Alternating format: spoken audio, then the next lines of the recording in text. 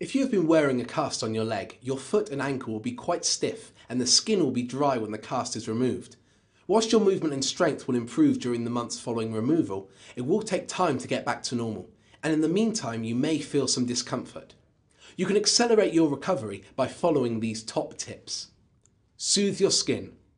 Wash your skin with soap and water and moisturise well on a daily basis. Manage any swelling.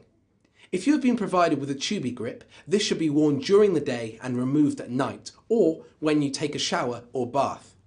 Once your swelling has decreased and your movement has improved, you can stop wearing it. However, if your swelling continues during the day, try resting your leg on a stool. Use your walking aids. Your physiotherapist will advise you if you need a stick or a crutch and how much weight you can put on your injured leg. If you're using a single stick or crutch, make sure you use it in the hand opposite to your injured leg.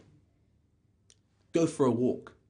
Walking will help your recovery, so make sure you take regular walks as recommended by your physiotherapist. Do your foot exercises. These exercises should be done 10 to 15 times each time and at least 3 or 4 times a day. Firstly, pull your foot up towards you and then point your toes down. If you find this easy, make it a little harder by placing a strap under the ball of your foot and pulling it gently towards you. Turn your foot inwards and outwards whilst keeping your knees still.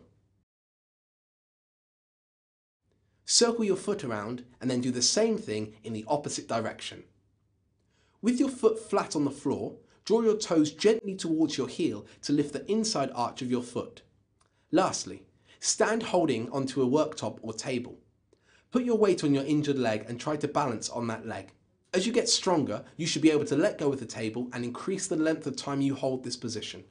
Eventually, you should be able to hold this position for up to 1 minute.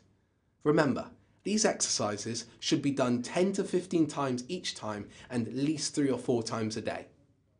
Exercises should be completed as any pain allows.